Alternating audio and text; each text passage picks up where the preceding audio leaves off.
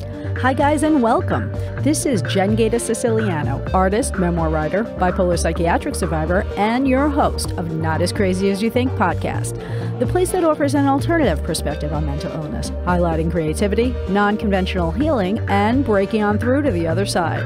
If you are ready for a new narrative on the mental realm that celebrates crazy and cool without penalty, then Not As Crazy As You Think is for you. Hello, this is Jen Gaeta Siciliano. Welcome back to Not As Crazy As You Think podcast.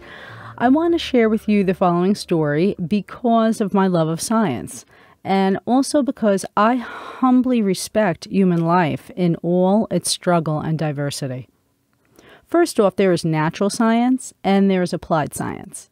Science is really a way of life. It's knowledge gained through objective proof.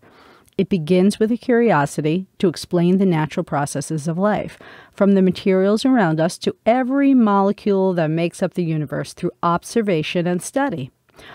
Applied science is taking the principles of science and scientific knowledge and using it to create something new that is hopefully beneficial to humans, as many medicines and technology products are. The drug industry is entirely an applied science, as well as genetic engineering. My psychiatric bipolar label from the DSM Bible is supported by the scientific idea that I am a defective gene. Rejecting this philosophy has been my lifelong fight, as I continually hear the tone behind the geneticists who want to eliminate people from the future with beautiful brains like me. Yes, the creative neurodivergent brain, unlike theirs and proud of it. I have followed the news on the applied science of CRISPR for years, since it affects me personally. And it pained me to see that the 2020 Nobel Prize in Chemistry was awarded last October to two women for their role in co-discovering CRISPR, gene editing technology. American biochemist Jennifer Doudna, who is professor of biochemistry, biophysics, and structural biology at University of California, Berkeley, and French microbiologist Emmanuelle Charpentier, director of the Berlin-based Max Planck Unit for the Science of Pathogens. With a shared prize money of a little more than $1.1 million, and a renewed worldwide gusto behind science as the hero out of this age of corona, and all the money in the world to support this transhuman vision of the future, there is no going back. While my bipolar kind and the schizophrenic mystics are doomed. Thanks to these fine ladies, as well as the many scientists who prop them up, the eugenics genie is out of the bottle for scientists in sterile labs everywhere in the world to rewrite the code of life based on their view of the superior human being, and all by trial and error, and with the wild card of prediction lack. Let's imagine it, invest in it, do it, then invent all the imaginative reasons how we took the moral high ground. Please.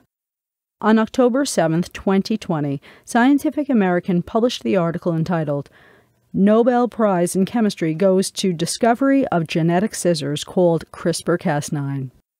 Author Josh Fishman reports that while Emmanuelle Charpentier discovered the previously unknown molecule in bacteria that helps fight off viruses, at about the same time Jennifer Doudna was mapping the Cas proteins, a series of enzymes associated with CRISPR that snip apart DNA.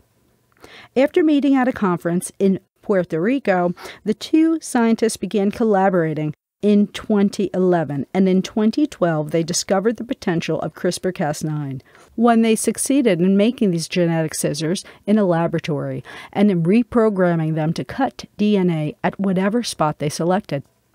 So what is CRISPR? CRISPR is short for clustered regularly interspaced short palindromic repeats.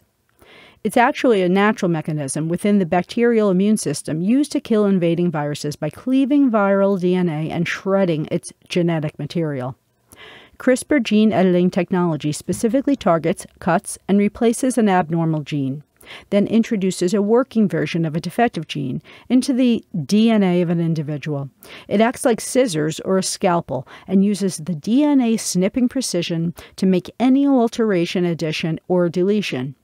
During this auto-repair process, scientists apply the desired sequence of genetic codes, which replaces the original sequence. The entire process is programmable. In 2016, the journal Science named CRISPR its breakthrough of the year, and Time magazine announced Jennifer Doudna as one of the 100 most influential people in the world.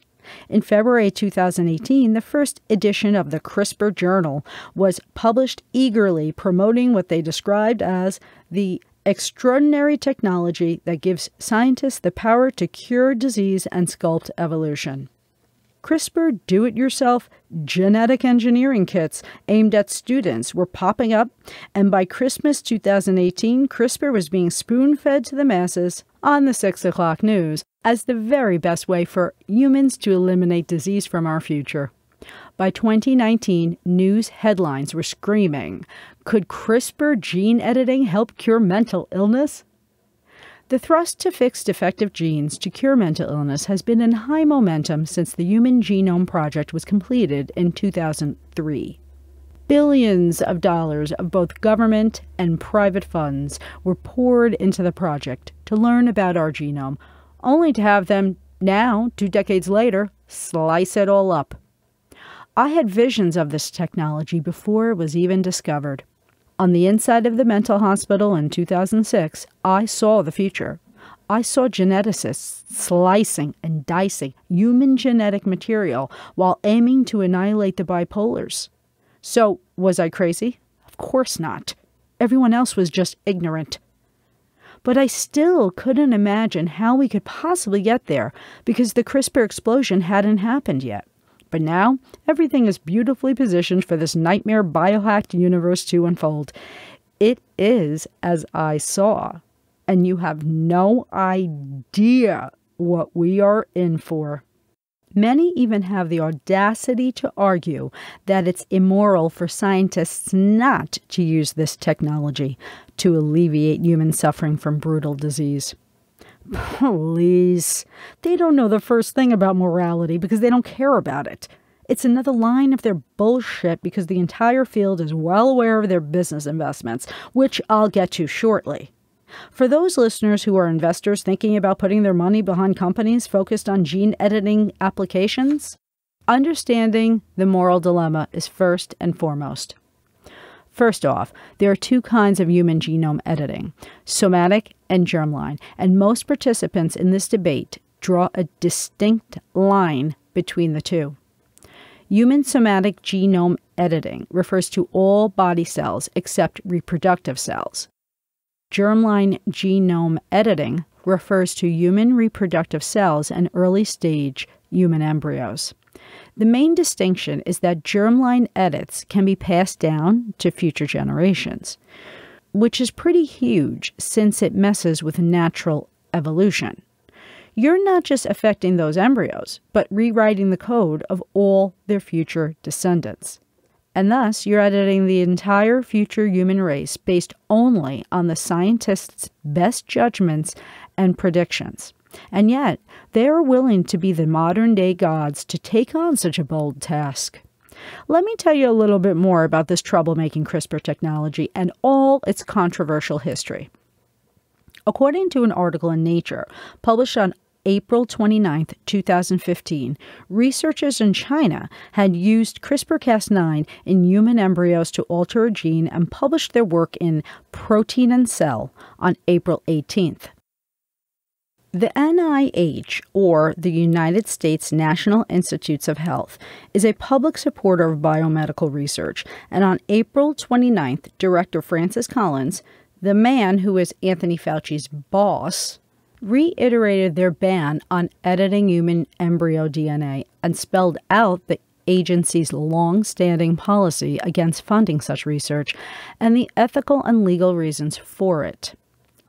2015 was also the year that CRISPR was the focus of an epic patent battle, but that didn't stop the pharmaceutical and biotech companies from fully supporting CRISPR's goals. In fact, in a recent article in the Washington Post on March 12, 2021, entitled "The Fierce Scientific Rivalry Over a Powerful Gene Editing Technology." Jennifer and Emanuela were not the only scientists acknowledged for their work with CRISPR. Another scientist was granted a patent for using the tool to edit human cells. Although Doudna had won patents for her work, a team led by Feng Zhang at the Broad Institute, a private Harvard-MIT partnership genetics research institute, edited human cells first, which are far more lucrative, and which Zhang won the patent for, a decision that a furious Doudna challenged in court, which was still being resolved during the corona outbreak in 2020. But the lab switched their focus to virus research, so it was put aside for a time. But even back in 2017, in a Time magazine article published on January 9th, entitled "How Gene Editing Could Ruin Human Evolution," author Jim Kazubek shares that philanthropist Ted Stanley gave the Broad Institute $650 million to investigate psychiatric disorders. The institute also boasts a robust patent portfolio of CRISPR systems, with a strong financial incentive to bring to market. Its director, Eric Lander, has referred to a revolution in psychiatric disease, and NIH Director Francis Collins said psychiatric genomics stands poised for rapid advances. Numerous studies over the years have shown that thousands of genetic variants contribute to psychiatric risk, with some variants only increasing risk by a fraction of a percentage point. But CRISPR technology is being destined for use to alter code that merely suggests of risk. However, through the lens of evolution, genetic variants that predispose us to risk are precisely the same ones that turn out to have a small fitness advantage, and if they remain in the population in low frequencies and at stable rates, they contribute to genetic diversity. Through the lens of natural selection, through neutral evolution, there are no superior genes. Marcy Donofsky, director of the Center for Genetics and Society, describes the emerging landscape as market-based eugenics. Basically, who can we most profit from by getting rid of first? That's the new disease, and that's basically how the DSM, or Diagnostic and Statistical Manual of Mental Disorders, works with Big Pharma. They develop the drugs first and then find a new disorder that can be treated by the drug. I've been living under their eugenics program my entire adult life as a targeted bipolar gene under the racket of American psychiatry, and when I felt the natural urge to have a child in 2005, a band of psychiatrists discouraged me from motherhood with the same pressing tone that if they should allow me to pass on my bipolar gene to the next generation, they were violating the Hippocratic Oath. They tried to convince me that I didn't deserve to be a mother, that if my horrendous genes were to show themselves one day in my offspring, they can only do harm and no good. In their science, my existence on this earth was determined by one gene on a DNA strand devoid of inherent value. Thank God I rebelled and took the risk of having a son who is beautiful and healthy and a wondrous blessing in my life. And why shouldn't I have been granted that as every other normal person has? Who else would be talked out of their right to reproduce in the future? Or pressed into experimental procedures that don't have any concern if the technique might damage the fetus? So, it is extremely important to now have this conversation with all the current glamour and pomp associated with this technology, since the Nobel Prize was distributed to 2 women of science, finally. Which feels so awesome for the women's movement, right? Not when they are willing to sacrifice women's wombs of the future through embryonic genetic engineering. So this is a conversation in the area of applied science, not natural science, that needs to be had now, especially with all the latest hype following Walter Isaacson's new book, entitled The Code Breaker, Jennifer Doudna, Gene Editing, and the Future of the Human Race. Isaacson was interviewed about his book by Corinne Cardina, which aired on Fool Live on March 10, 2021, and it was also published on the Motley Fool website. Referring to the morality of germline editing, Isaacson states, "We now have the power to design our children and all of our descendants not to have certain traits, or maybe to enhance certain traits like height or hair color or IQ, whatever you may do in the future. That becomes ethically questionable to some people. Certainly, we'd want to do it in order to fight off dreaded diseases like Huntington's or cystic fibrosis or sickle cell. But should the rich be allowed to buy better genes for their kids to make them taller or make them smarter or give them greater muscle mass? Not something we could do right now, but in the next few decades, that'll be possible. Will we want to edit out some of the diversity of our species? If we start editing our children, are we going to lose some of our diversity? Are we going to lose this notion that we're all created equal? These are the things that Jennifer Doudna, after she makes the discovery, she has a nightmare that somebody wants to learn about it, in which he goes into the room to meet the person. In her nightmare, it's Adolf Hitler. I'm glad Hitler's presence is following Jen in Dreamland too, because he often hangs back in my mind as well, especially when in my journey to be a mom, his words from Mein Kampf clamor daily in my own mind. He who is not healthy, bodily or mentally, is not allowed to perpetuate his malady in the body of his child. The right of personal freedom recedes before his duty to preserve the race. The biggest concern to everybody should be how easy peasy it is to do. Isaacson states, "In the book I describe going to Jennifer Doudna's lab in Berkeley, and within 2 days, with just 2 graduate students helping me, I was able to edit human genes. Now, don't worry. We took them after I'd edited the cells, and we mixed it with chlorine and killed them and flushed them down the drain. I didn't unleash them on the world, but it's going to be something that in the next couple of decades will become easy enough for any graduate student to do. And eventually, people will be able to do it like they create webcasts in their own house. So we have to learn what the rules should be." These rules are often spoken about as if it's a sports game, and in order to agree upon winning, each team has to play by the rules. But what are the results of cheating and doing the wrong thing? Even sports games penalize players when they cross the line.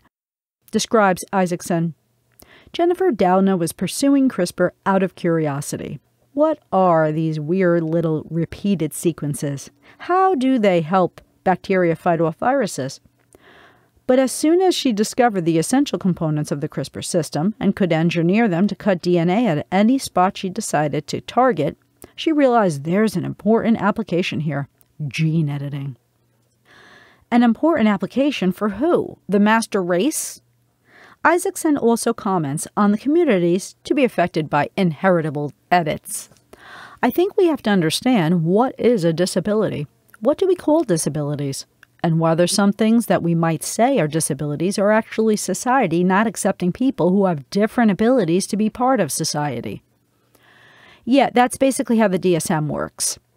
So Jen's big thing is her process of inquiry is curiosity-driven. I get it. That's what led my research my whole life. Curious, I thought.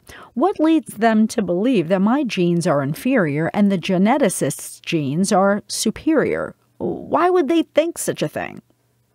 Over the years, I combed through literature from the early 20th century when eugenics was making a big splash right here in America, and now the past trash of yesteryear has finally caught up to the present as it marches forward into the ominous future.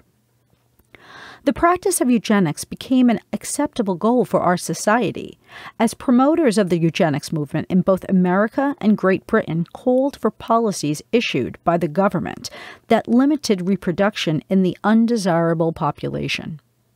Eugenics took a lead in medical and welfare policies, immigrant control, and eugenic sterilization for mental defectives and social misfits.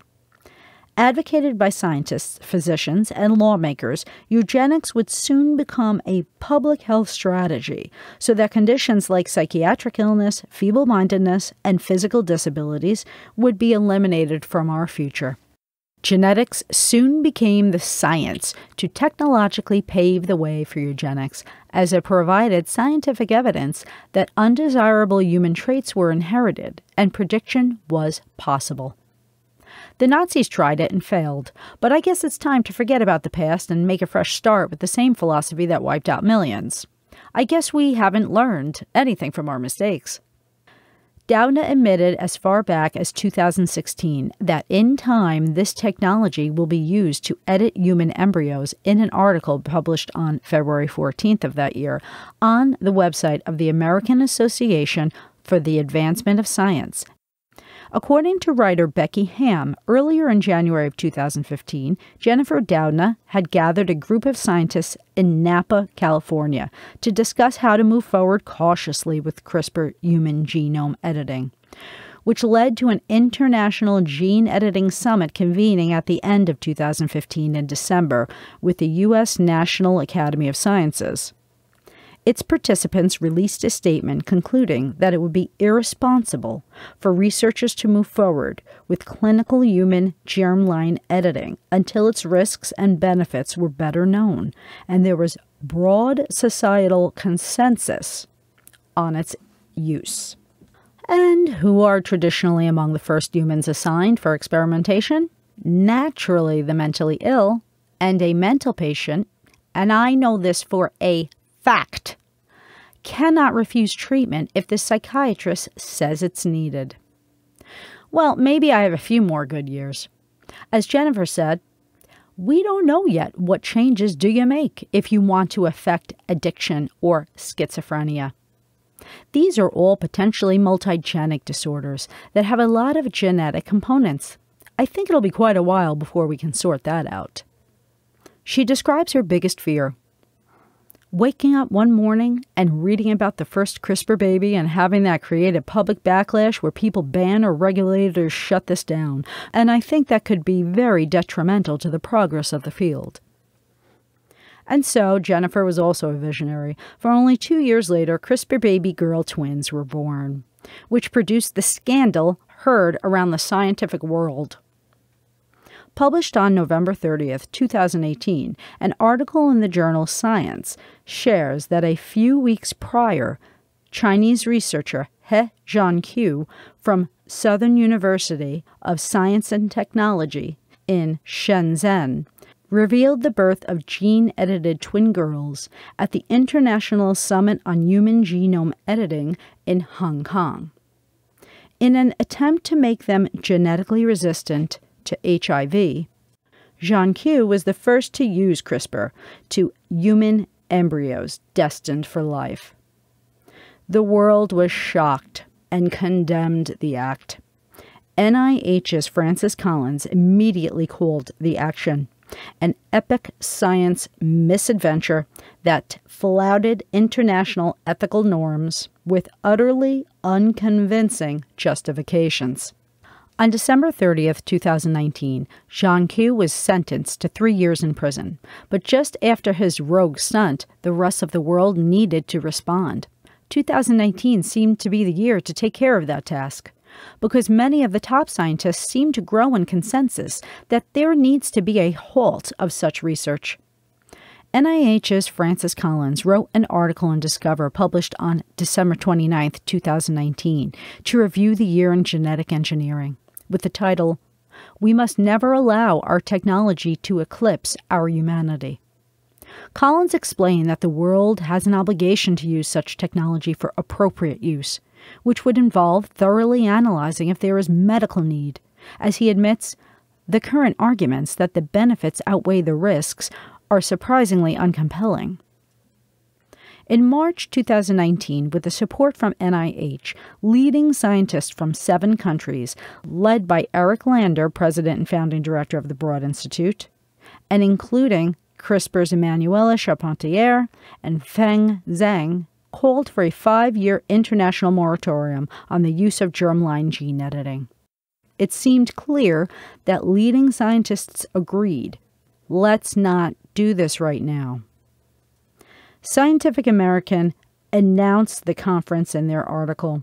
Scientists call for a moratorium on editing inherited genes on March 13, 2019. Said Eric Lander, clearer lines have to be drawn, agreeing that calling for a temporary moratorium is a first step. Scientists want a global governance process overseeing such research involving germline editing that could be passed to future generations.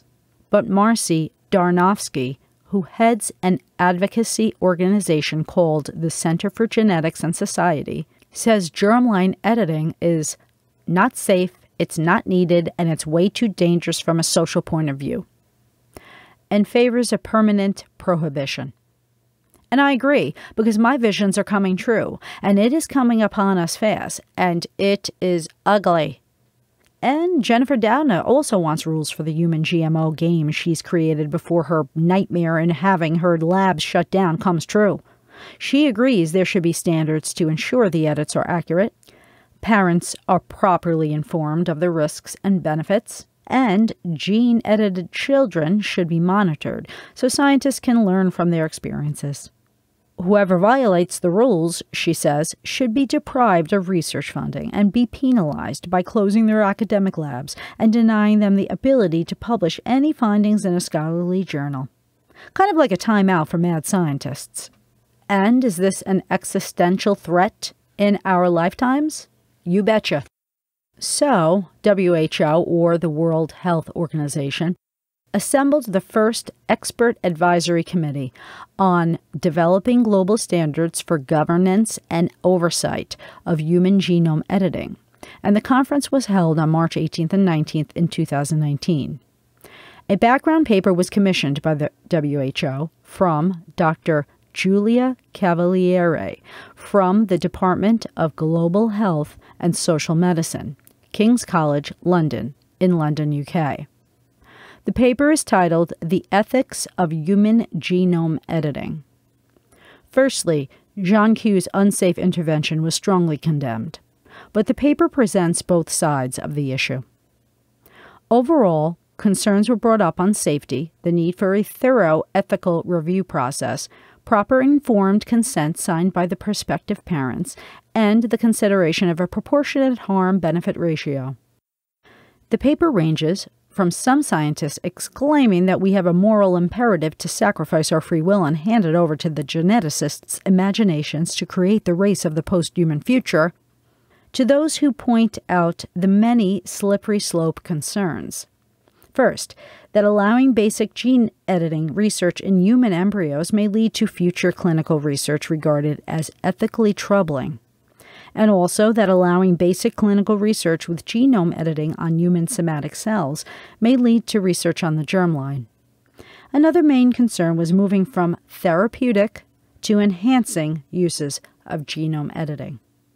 The large question was, is there a need for germline genome editing, considering the risks involved and the availability of other technologies?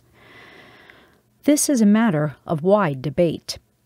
Those in favor of using CRISPR to edit harmful mutations in embryos responsible for monogenic disorders such as sickle cell disease argue that the medical need is so compelling that proceeding with this use of genome editing is a moral imperative and would lighten the burden of human existence. This is the God complex at its best. Allow them to play with and do anything they wish, and they will save the world from its sorrows. These are the same people that simplify the human being down to roughly 20,000 genes and all the bipolar personality traits into a couple of letters that can be knocked out and snipped with genetic scissors. The paper explains that every year there are several hundred cases worldwide which exist where germline genome editing would be the only option to create unaffected embryos. This is not an insignificant number for those in favor of pursuing germline genome editing. But those who oppose it counter that it would only benefit a very limited number of couples, and thus question the need for such gene editing. But if this is medical research, aren't concerns of safety and uncertain outcome big factors? Currently, several major limitations of genome editing technologies are known, including inaccurate both on-target and off-target editing, with the possible long-lasting effects on future generations, how safe is safe enough before they move forward? Because they're raring to go. The conference concluded with the decision that it would currently be irresponsible to make the heritable edits to the genome in humans, and that germline genome editing in the future should be employed only to edit harmful mutations or for wider scopes. Further, according to Nature writer Heidi Ledford, the decision was that we must achieve broad societal consensus before making any decisions. That was the same terminology used back in 2015 at the International Gene Editing Summit when Collins first called out for a moratorium. The truth is, some scientists focus more on gaining speedy regulatory approval rather than waiting around for societal consensus. And how do they gain such a thing if the public isn't presented openly with this information? And even if the majority of us are against such a move, we cannot stop them. Ultimately, their undemocratic system will allow them to continue to do as they wish because they want to have fun with science play toys and dabble with the devil with no limits whatsoever. 1 month after the WHO Advisory Committee met, world scientists continued to organize, and on April 24, 2019, according to an article published later that year on November 6th on the American Society of Gene and Cell Therapy website, a group of over 60 individuals, scientists, bioethicists, and biotechnology executives across industry and academia, called for a binding global moratorium on human clinical germline experimentation in a letter to U.S. Department of Health and Human Services Secretary Alex Azar. The smartest people in the world on this subject know the science and reality is nowhere ready, so at least their conversation has begun, but it may be too late, as geneticists everywhere in the world want to use their CRISPR play tools in their do-it-yourself kits, and they are getting antsy. Nature writer Heidi Ledford, in a June 19, 2019 article entitled CRISPR Babies, When Will the World Be Ready?, asks the question, with off-target edits, how many mistakes are too many? They are already realizing that off-target cuts could result in health problems. A change to a gene that suppresses tumor growth, for instance, might lead to cancer. But human experimentation has always been psychiatry's approach. They went from a lobotomy to electroshock to neuroleptics to more fine-tuned antipsychotics without ever involving consent of the public nor the individual patient. And the same antidepressants that were supposed to help with suicide actually stimulated more suicidal thinking. People died from their aggressive experimentation and off-estimations.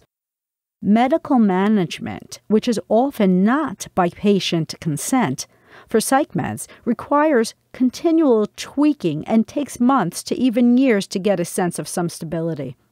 It is all done by trial and error, and without major regard for the discomfort of the patient, as long as they stay on their meds so they can collect data. And countless lives have been ruined by psych meds. In the case of genetic engineering, they need to do their best to know what the results will be because they are permanent. They should be dead-on precise, since there's no going back.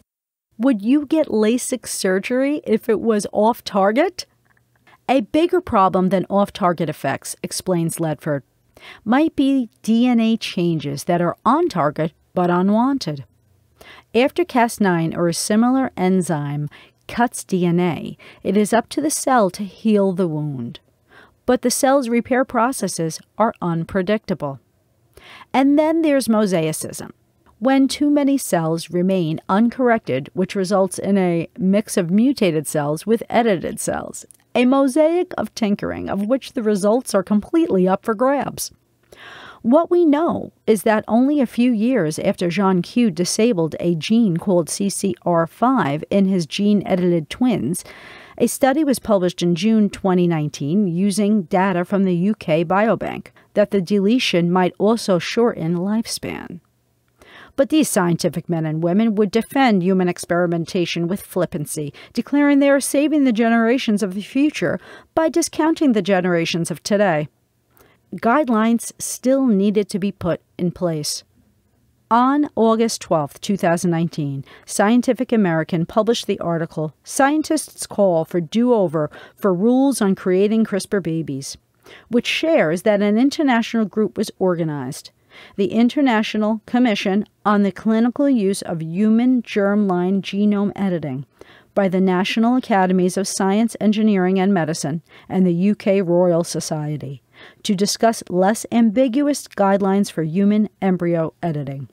In Francis Collins' 2019 Discover article I aforementioned, even though research groups in gene editing therapeutics issued a statement that germline editing is currently inappropriate for use in human clinical studies, at the World Health Organization's August meeting, the widely called for moratorium was sidestepped, as Francis Collins described it, and only a global registry was established to track all kinds of human gene editing research instead.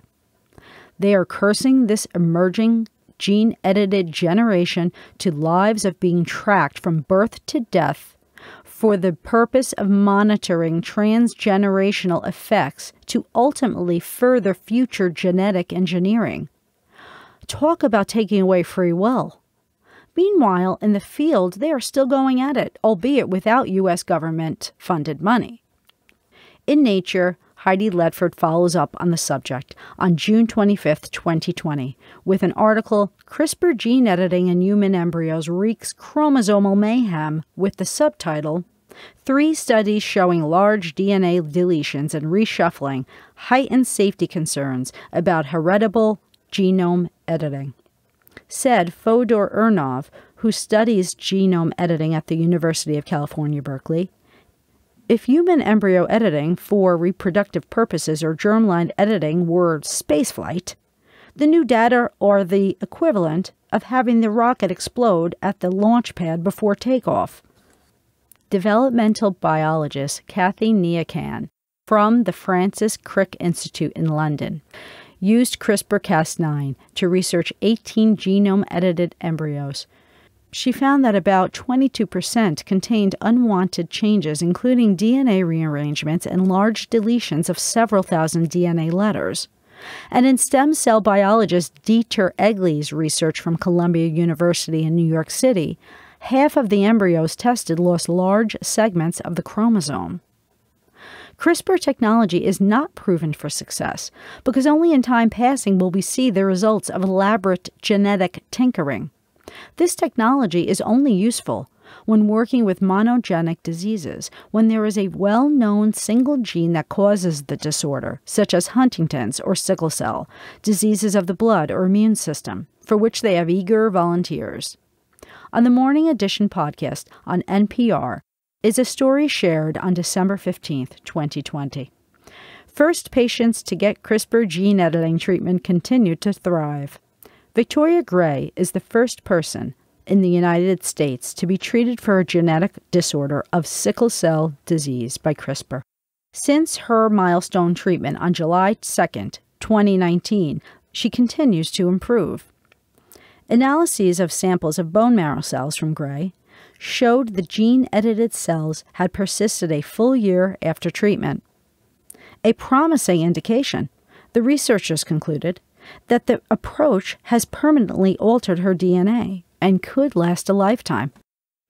With this success, researchers have become increasingly confident that the approach is safe not only for diseases like sickle cell or thalassemia, but others like heart disease and AIDS, and can even be used for treating cancer, restoring vision, and who knows what else.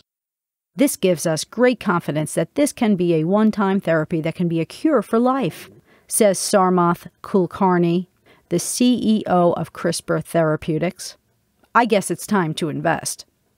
In an interview with Motley Fool, Doudna claims after watching Victoria Gray's progress for only a few months, was cured by CRISPR genome editing. What a miracle! And with such prediction certainty, it's a guaranteed return on investment. And as for germline editing, it's only just begun, even if a little earlier than expected based on safety and morality. Still, aside from an international academic outcry, not much is stopping people from doing germline editing and implantation on their own. What of independent researchers who don't need federal grants? Who can police them? Hosea Zahner, for instance, a self-proclaimed biohacker who was CEO of the Odin, a company that teaches people how to do genetic engineering in their homes, states in an article on stat.com on January 2nd, 2020, entitled, "CRISPR babies scientist He Jiankui should not be villainized or headed to prison." Hosea states, "The requirements of embryo injection are minimal. A microinjector, micropipette, and microscope. All of these can be purchased on eBay and assembled for a few $1,000s, or if you have $43,500, just buy this IVF-ready setup on eBay. If companies like Synthago won't sell you the Cas9 protein, you can easily purify it and make your own guide RNA for a few $100s. CNY Fertility sells donor embryos for $1,000 each, and that doesn't even include bulk pricing. You can probably have the embryo transferred to a human by a medical doctor in the U.S. if you don't tell him or her what you've done, or you can do it in another country. The emerging underground rape and slave trades of the future will be ghastly. And only a couple of months later, we have a worldwide pandemic. Talk about an unpredictable shift of focus. These biohackers have not vanished, especially now that the Nobel Prize put CRISPR's future in the limelight. This freedom to do whatever they damn well want is not their God-given right, especially when they don't believe in one. I'd love to have the freedom to play with my brushes and paints all day, every day, and get paid a hefty sum for it. But instead, I've been forcibly drugged by their kind my whole adult life and thrown into mental institutions against my will, based on their stupid genetic philosophies, so they can collect data on people like me to continue to defend the things they unethically do. It comes down to a belief system. To remain on this planet as a human being alongside this new emerging race, we need to remember that environment is an equal part of this equation, if not far superior to that of genetic sequences as an influencer, because it also incorporates free will. You may have the diabetic gene, but would it ever be triggered if you eat healthy and avoid foods like McDonald's your whole life? Who knows? Maybe that defective gene would then become an unaccounted for asset for your genomic sequence in some way, or protect you in an unpredictable way from unexpected environmental factors. This dogma of genetic determination is an old Nazi favorite, a thought form that itself is a virus, feeding on everything else with no life of its own. And the promise that we can use genetic modification to eliminate psychiatric disorders is ridiculous. And genetic predeterminism is not scientific. It's religious. I've fought this insanity my whole life, and still to this day people doubt me. But I am not as crazy as you think.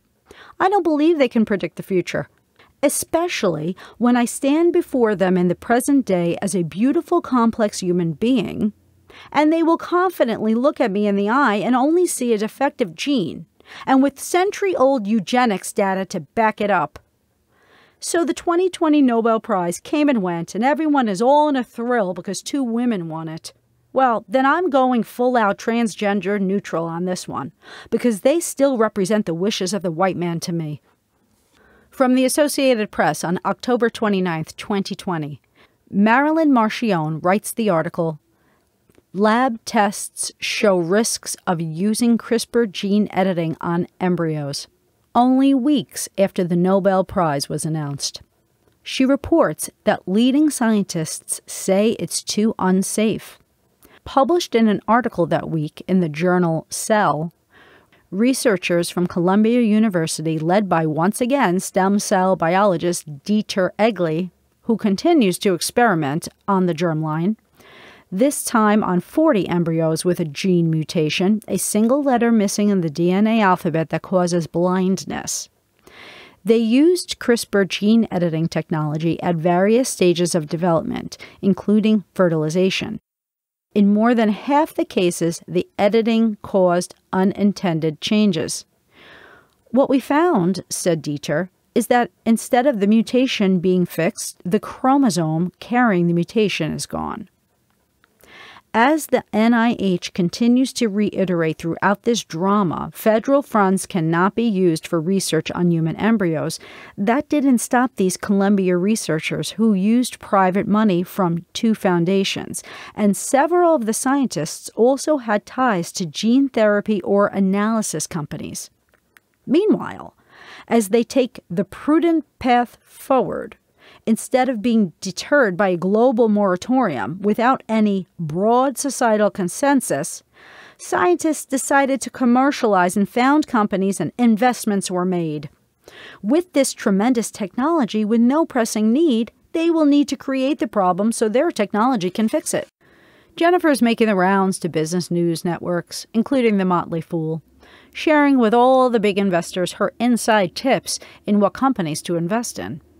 In an article in U.S. News and World Report published on December 2, 2020, entitled, "Gene Editing May Be the Future of Medicine, but Which Stocks in the Industry Are Worth Buying?" The news piece lists the top gene editing companies to buy now if you want to sell your soul.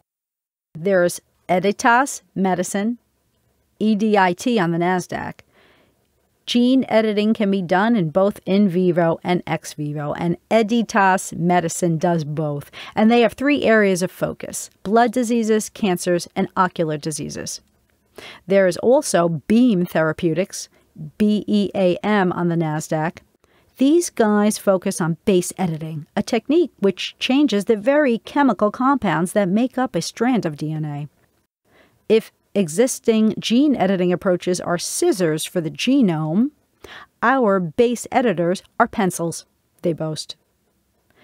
Beam has a whopping 12 programs in various preclinical stages that have a lot of potential. And, of course, our 2 girl power rock stars are cashing in most of all. CRISPR Therapeutics, CRSP on the NASDAQ, was founded by Nobel Prize winner Emmanuelle Charpentier. And Intellia Therapeutics, NTLA on the NASDAQ, was co-founded by Nobel Prize winner Jennifer Doudna, who incidentally also co-founded Mammoth Biosciences, Caribou, and Scribe Therapeutics.